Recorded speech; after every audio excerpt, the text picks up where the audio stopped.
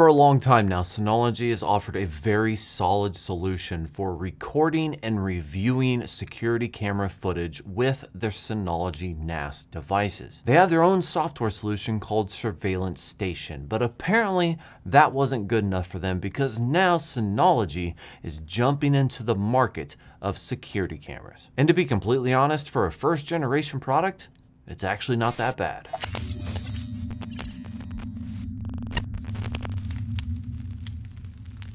Over the years, I've received multiple different brands of different NAS devices to review. And just like anything, every single brand always has a pro and a con. There's usually strengths and weaknesses, and that's what I like to look at. Now, Synology and I have actually had a very long-lasting review relationship where they've sent me NASs in the past for me to review. I still use these things today because they've just basically become my favorite devices. Yeah, I got QNAP and TerraMaster, stuff like that, but those just don't offer the things that I like. And just like the NAS devices they sent to me for free before for review, they also sent me today's camera, the BC500. And I'll be the first one to admit, I'm a little biased towards Synology just because their products have impressed me to the point of them basically being my favorite devices to use every single day. But I do my best to try to not let that bias get in the way of an honest review. So today, let's talk about Synology's brand new security camera lineup, specifically the BC500.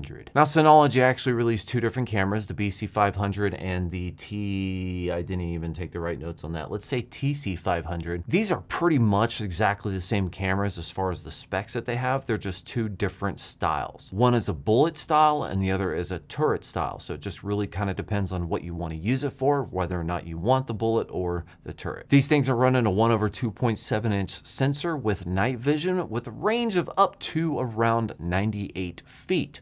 It's not too bad. They have a fixed 2.8mm lens with a field of view of about 110 degrees and an aperture of f1.8. Now, the maximum resolution that they can record is 2880 by 1620. This is at 30 frames per second. It does have HDR, it has noise reduction, and all of this runs over power over Ethernet, which of course is really nice, but you also have the option of just using a regular DC plug. On top of all that, it supports a micro SD card and it has a microphone, so you can record audio. So let's be real here. When it comes to specs, the lens, the sensor, stuff like that, like these specs are pretty much comparable with a lot of the average security cameras that you can buy on the market today. So it's nothing really special here. The key feature that this camera has that a lot of other companies don't have is the compliance with NDAA and TAA. Having this compliance actually puts them in a whole different playing field because if you don't have that compliance, you actually are not even considered for certain applications, maybe high secure areas. I mean, think about it. If you're running like a bank or,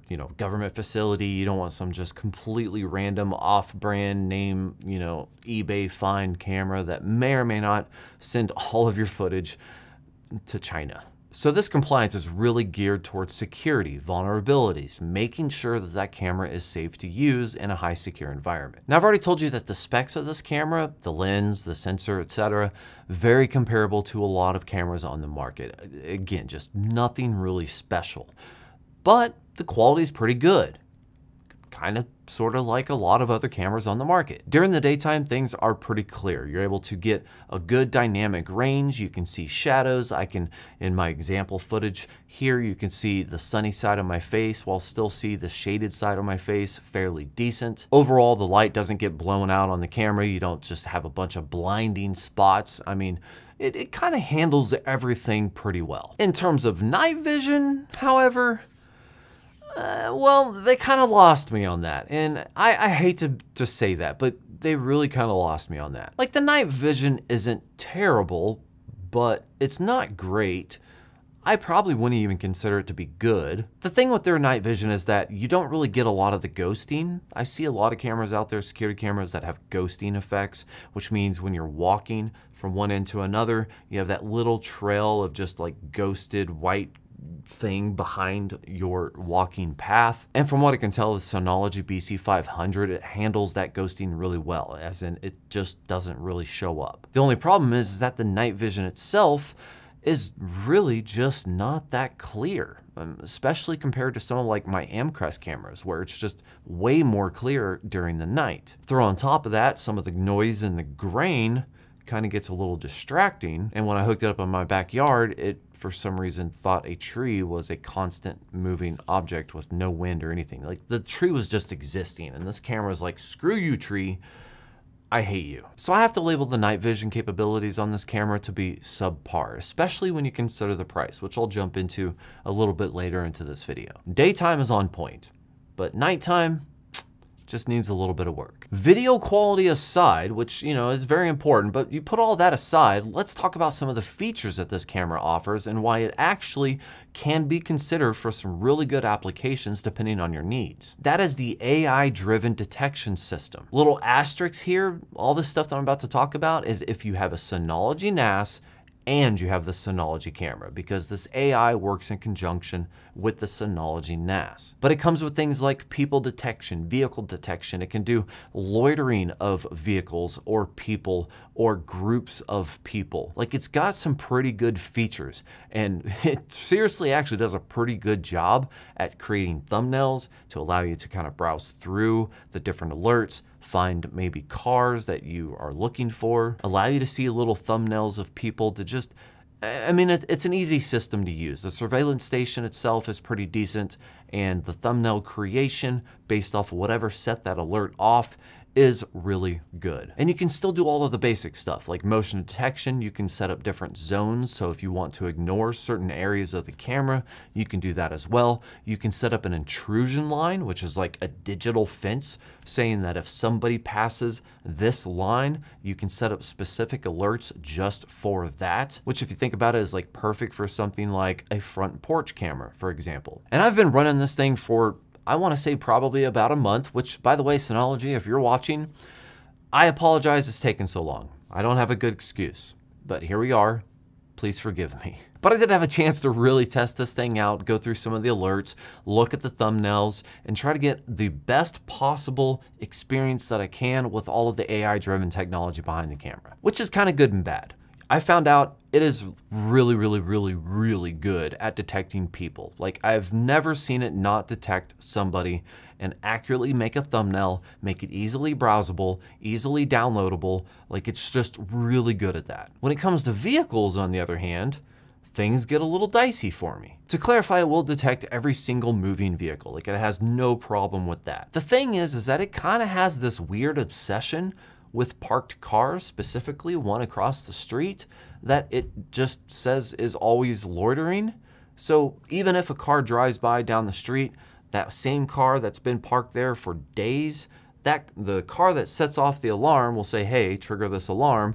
But then for some reason, the thumbnail generation, the AI detection of a loitering car, will focus on that parked car. So then all of my thumbnails for all of the cars that drove by are centrally focused on the parked car. That actually has been a very annoying part for me. Like, it really is. If I want to go find a car, like let's say somebody down the road, you know, they had their car broken into and they're looking for a blue SUV. They're like, man, did anyone see a blue SUV? So if I'm going to go into my system, I'm going to go into my recordings and I'm going to look for a blue SUV.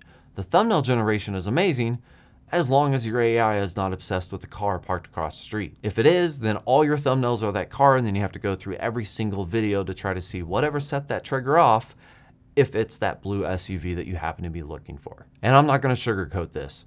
That sucks, honestly. Synology, this needs a lot of work. This car is parked there. There's no reason to constantly alert me that that car is loitering. It's not loitering, it's parking. It's parked. But I do think it's pretty cool in the surveillance station software that I can go through and I can filter out these notifications because it does the people and it does the vehicle. I can actually say, hey, only show me the alerts with people or only show me the alerts with vehicles. That's really kind of nice. It truly allows me to just like hunt something down specifically, an event down specifically, without having to go through a bunch of alerts that maybe I just don't care or I know will not be what I'm looking for. Now moving on to the micro SD card. A lot of cameras have this, not that big of a deal. The way this camera uses a micro SD card is essentially like a, hey, your Synology system is maybe offline for some reason, let's buffer and cache everything on this SD card, and then when we get connection again, then we upload it to your NAS, which I think is really nice because let's face it, sometimes you have to do updates. Maybe you're rebuilding something, updating something, you lost power, whatever the case may be, your NAS may be offline for some amount of time, and it would really suck if you did not have recordings to back everything up while that was down. For example, I use Blue Iris. If Blue Iris for some reason freezes up, I have no record of anything that happens outside because I have no SD cards in my cameras outside. I have the option, I just don't have them. Come to think of it, I actually should probably fix that. Either way, it's a great peace of mind to have that backup just in case your NAS is down for whatever reason it may be down. Now let's talk about the audio. I ragged a little bit on the night vision, actually a lot of it on the night vision. The audio, not so much terrible, just not great. It's kind of mediocre, really. This is an audio test. I'm right next to this. I get away about 6 feet, 6 or 7 feet. This is what it sounds like just talking normally. I'm not really raising my voice at all, just talking towards the camera directly. So this is an audio test. Audio test. 1, 2, 3.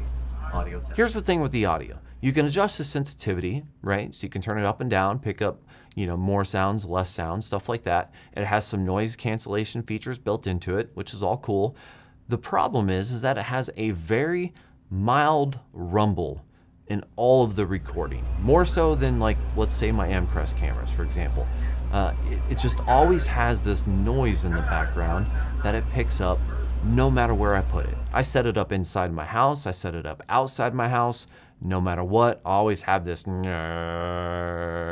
I've sat around and played with the sensitivity. You turn down the sensitivity to maybe not pick up this ambient noise, and then you can't hear voices very well. I've cranked the noise cancellation up all the way, and it still just does not get rid of it. But to be completely fair, even with that rumble, like I'm still able to hear things like me talking, things are clear, so the audio is actually still very, very, very usable.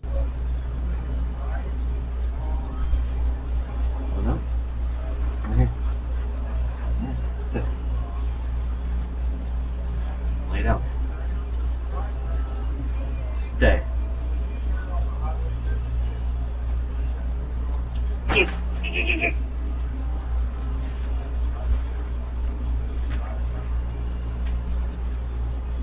Up, Joe. Good girl. Good girl. All right, it's hot. Let's get back inside and air conditioning. It's crazy out here. Especially if like you're using it for something legal reasons and you want to bring that into an audio editing software and you want to remove that sound level, that bass noise out of the audio, I'm sure you could do that pretty easily. But for just the average everyday user that wants to listen to it, if you load it up and it's just constantly just brrrr, I mean, come on. That's kind of annoying. I don't know if it needs a better microphone or if the firmware / software or whatever needs updated to better handle this noise. I don't really know the best way to fix it. I don't know if it's a hardware limitation or not. But what I do know is that I would really like to see that fixed to make the audio in that a lot more usable. Now again, everything I talked about today is heavily dependent on pairing this camera, the Synology camera, with a Synology NAS. All the AI detections, the zones, the intrude, everything. If you do not use a Synology NAS with this, you don't get that. And the price of this camera, at least at the time of recording this video, is $220. There is a bonus here though, with the Synology NAS system, it's like $56 per additional camera license past the 2 that they let you do.